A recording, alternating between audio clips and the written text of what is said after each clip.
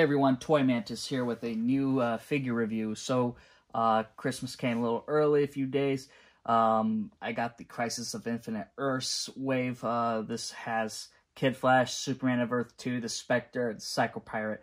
A lot of controversy with this wave because they were $40 each. I guess that's because McFarlane made them very limited, and it's a McFarlane store exclusive. Another controversy was that a lot of people were getting mad because they were receiving the platinum version of Spectre, and while that figure sold out, there's no way to get the regular version. I did reach out to the McFarlane toy store about this, and I was very fortunate for them to reply and give me the information. It took a few messages because they weren't getting the point at first.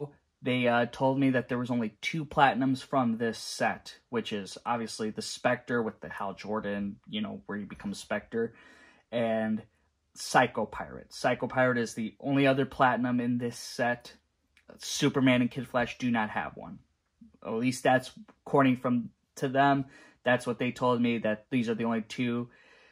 And the only other way you'll be able to get the platinums is obviously if you get the bundle. There's going to be a run fair, obviously, because they're not really posting these, and these are only McFarlane toy store. So the people who got the Hal Jordan Spectre was a mistake on their end. It wasn't supposed to happen that way. So now Run Fair is going to be the way to get the Platinum Spectre and Platinum Psycho Pirate.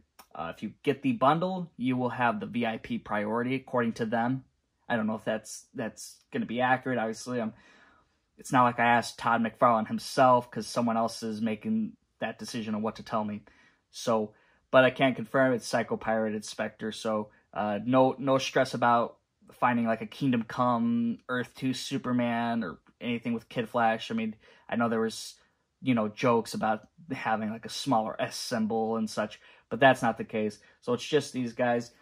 I'm going to go and take them out of the box and take a close look at them, and McFarlane also threw in some comics, which is the Black Manta from the Page Punchers, and then the Flashpoint Project Superman. I would have preferred to get a free figure out of it like other figure reviewers, but, you know, I don't know. I guess I don't qualify for their end. Maybe I'm too salty on them. I don't know.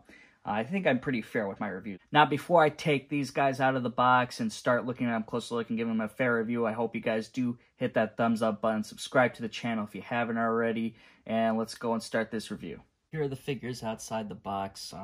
Definitely happy with most of them, but I'm going to go over the one that I have the most problems with, and this is pretty sad, because this is really, really bad how I see it. So I'm going to go and focus on Kid Flash as of right now. Kid Flash here, I have to say, is so wrong. This guy is just, look how tall he is. This isn't a kid. Look how tall this figure is. Terrible scale, I'll say that much on this figure. And if you're gonna pay $40, I expect a new sculpt to make sure it's even less plastic. You know, I think that could have made it a little bit more better. This figure is just way too tall. This is insane. Just looking at it, it's just so big. Now the hands, look at the hands. The hands are tiny. Those are extremely small hands. It's like that lawyer from It's Always Sunny in Philadelphia, where he's got the small hands and wants to hide them. This figure definitely had hands that were designed to probably go for a smaller body, but the funds ran out, which I think is BS because these were $40. This is insane. Now, another gripe I have about this Kid Flash is looking at the closed fists. They're not even the matching size here. Look at this. The one hand that he already had on, the right, is significantly bigger than the left hand. These are actually 2 different sizes. It's actually a different shade of red as well. And on the inside, if you look in, there's a little painted yellow inside of the peg here. And then here it's just pure red. These are totally different. Trying to show this the best as possible, but yeah, you could tell like that right hand is a different shade, and I don't know if it's coming off well on camera, but believe me, it is bigger than the left hand. McFarlane couldn't even get the hand size right. The hands would be great for a smaller Kid Flash. I would say that much. I'll give him one thing. I think the head sculpt's nice. It's a good-looking head sculpt. Looks like, you know, Wally West.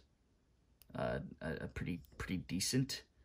But look how big this dude is. He's just huge. Is Kid Flash next to Mattel's version of Kid Flash and McFarlane's version of the Wally West, I think it's like Rebirth or whatever. As you can see, the scale is just, yeah, it's not right. But you can also tell that this version of Kid Flash is so much more bulkier too.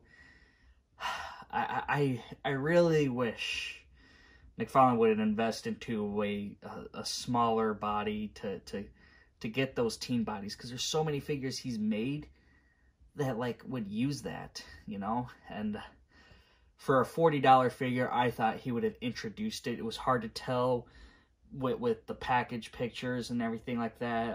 You know, the character was kind of crunched up in the box as well, so it was really hard to tell until you got him out of the box.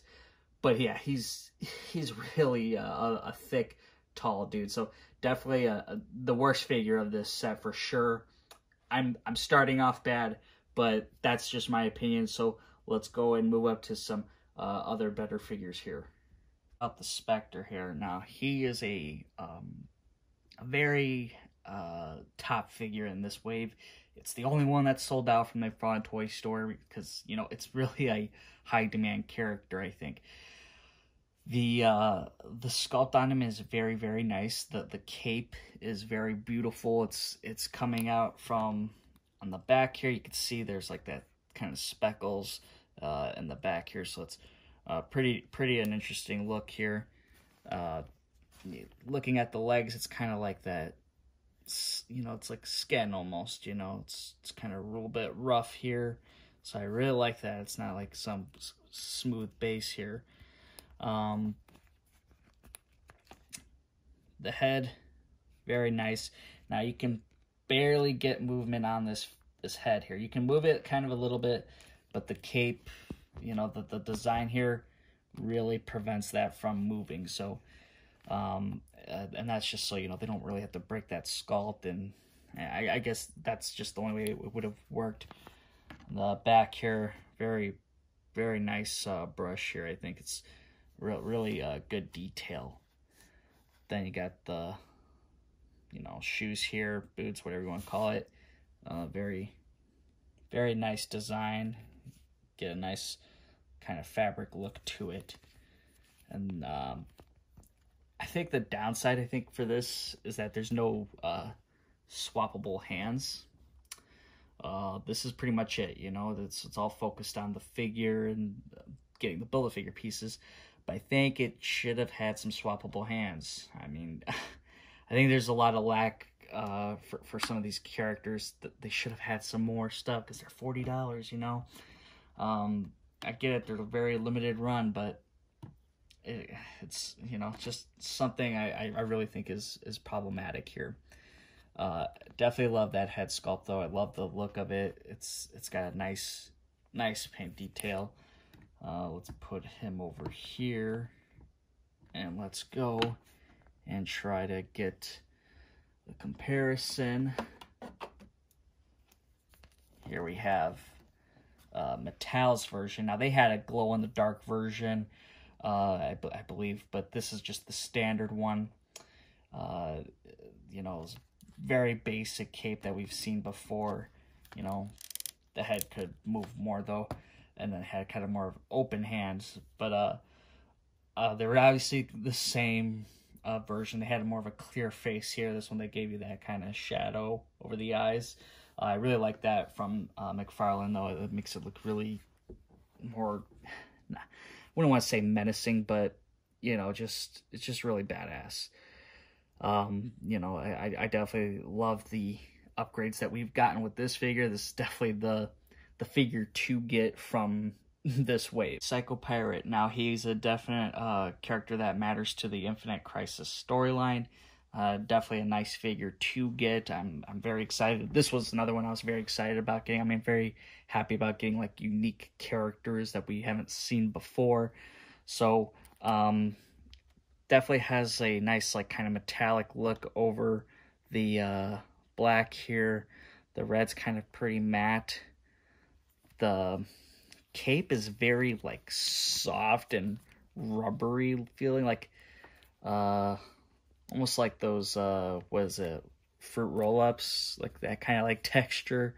Yeah, so it's you know, very, very soft moving plastic, more than Spectre's. The head sculpt has a very nice gold look to it, very nice, well painted. I think this was done very, very well. The downside, I think, is that it doesn't have swappable hands. I think that would have been nice to have. I mean, you get a gripping hand for him, but you can't really do anything with that. The mask is not removable. Kind of figured that. But, you know, it's not much going on here. I don't like the texture on this cape, though. I'm not a fan of it. It just feels so, I don't know. Just feels very weird to me. I'm not a fan of that. I think this figure could have done with a little bit more, you know, but it is what it is. I guess his belt is fully painted in the back, because I know some ones who isn't. But yeah, this is a decent figure to get. I mean, if you're one who wants to really build out that DC universe, this one is one to get. We're going to talk about the Superman here before we move on to the Build-A-Figure. This Superman here has a very nice new sculpt, and it feels like a very thick figure here. Now you could see there's like kind of creases in those pants here, so it just shows like kind of like what kind of like suit he has. It's not like the other Supermans we've seen before. You get a very ugly head sculpt here. I'll be honest, I know it's like an Earth 2 Superman and such, but I'm not digging that look. So I'm going to do some swappable heads here, put some other Superman heads on this, because I love the body. I think it's a great looking body for this Superman. I'm not sure exactly what is reused. Now, this one, you also do get the S on the back, but it's just huge. It's a big S. And, of course, you get the wired cape. Now, this is a more thicker wired cape than that Dark Knight Batman, the Skydive one. This is definitely thicker, and obviously the cape here is a different material here. So, you don't, it's going to kind of just hold down like that. You're not going to get so much, but you can get some good posing there. You know, get a very nice look with Superman's cape from here. Now, downside is you got this unpainted in the back here. Now, I know a lot of people know about this already, but this is terrible. Like, really? For $40, you couldn't paint the back? I mean, I understand the cape can cover it for the most part, but it's just a small little part to paint, you know? It's not the fucking end of the world, but shit, you can't do it. Oh, man. Then you get some open hands here for this Superman. So I'm going to go and do some comparisons and do some head swaps with this one. One thing I will say about the Superman is he's definitely taller than the other Supermans. You know, he's definitely taller than the classic version that just recently came out. The Doomsday one, I'm not too sure, because I know I got some bend in his knees right there. But yeah, this guy is definitely taller and has... I really do love the sculpt through the body, though. This is a great sculpt. I think a lot of money went into the Superman here. It's just I would have liked it to have gone to Kid Flash too, but I think he did a great job with the body. The head swaps with the DC Classic version. Obviously, he looks way too stumpy here, and yeah, that's just very weird. This one isn't so bad. It's just it makes his neck look really long. But the skin tone is perfect though. You get a really good skin tone there, so that does kind of work. It's just it's a smaller head, and yeah, it just looks kind of a little bit odd. Finally, we are going to talk about the Build-A-Figure here, the Monitor. Again, I'm happy to get new characters. I love getting that, so I was very happy about the Build-A-Figure being someone new, someone we haven't really ever had. So I'm going to go and look at the figure up close now. So definitely has the nice mutton chops here. Nice detail in the head sculpt. I think the head sculpt is a fantastic look. Then on the back here, really, really good look here. The cape goes in very nicely with the Build-A-Figure. There's like holes in the chest and such. You can connect them in fairly easy, and I was worried it was going to be like pushing out, but that doesn't seem to be a problem. It's very flush to the figure. I'm digging the black and the blue. The gauntlets and the boots, that yellow, I just feel like should have had more of a shine to them. They look very cheap and bland to me. It's not the end of the world, but it's just not great either. Then you got the gray here. There's not much going on here. Then the gold on those shoulder pads and on the center of the belt, that looks pretty good. Like, that looks pretty nice. Then on the back, you have the cape. Very, very nice texture, and it's very, like, bright pink, maybe a little purple, but I'm looking up in the back here. You can see these kind of just plug in very nicely, but not much else is really going on here. The figure has some pretty good articulation. You can move him very well. There's no real hinders movement from how his sculpt is or anything. It's a very, very nice figure to have. I actually like this a lot more than I initially thought I would. I would have liked to have seen a couple other things with him, like swappable hands. I mean, that's just how I feel about everything, really. You know, but it is what it is. So let's go and see him next to his counterpart. Monitor next to the anti-monitor. You know, so it looks great by each other, but you know, the scale is so off with the anti-monitor. McFarlane should have done a 12-figure subscription thing on his store to build a giant anti-monitor. That's just maybe my own opinion, but that figure needed to be much bigger than what this is. So hopefully we do see that in the future, but I mean, right now we're just going to deal with this. But I really like the monitor here. I think that's a great figure to have. And I like this because it really builds your DC collection out more. Well, that is it for this figure review. I mean, from this order, I'm going to say Spectre's #1, then the Monitor, then Superman, then Psycho Pirate, then Kid Flash last. I don't have an issue with McFarlane making a $40 figure and making it where it's only on his store and you get what you can, right? And as long as it's, you know, you're getting those unique characters that, you know, would probably not sell in store. However, Spectre would have sold in store. That's BS. I don't think that this figure wasn't necessary for this wave, but that was just a sell point, I think, for his part. But like Psycho Pirate, I get, you know, I that would sit on shelves for a while, I imagine. But McFarlane needs to throw more in for these figures and more of a unique sculpt, because really the only people who had unique sculpts was Spectre, Superman, and the Build-A-Figure, of course.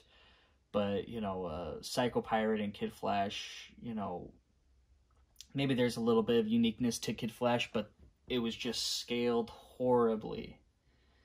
scaled horribly. That could have done so much better. And it's a downside. It really is. So, hopefully McFarlane kind of learns from that experience. Like, hopefully he just doesn't hear what other people just constantly say good things. I want him to hear those bad things too. I hope that we do see, I'm sure we will see another wave like this again, where you pay $40. It's an experiment, but I want to see more out of that $40 because, to me, no, these are still in that $25 range for a standard build-a-figure reason. Obviously they're not making as much, so I get it. Gotta go up a little bit. But, maybe 35 I think would have been an okay pass. But, with the shipping on top of it, it's not great. I'd like to see them do more, so we'll see how it turns out in the end. But that is all I have to say, guys. So I hope you did enjoy this video. So if you did, hit that thumbs up button for me. Subscribe to the channel if you haven't already. Share this video out there. And, thank you guys again for watching. And let me know in the comments, what do you think about these figures?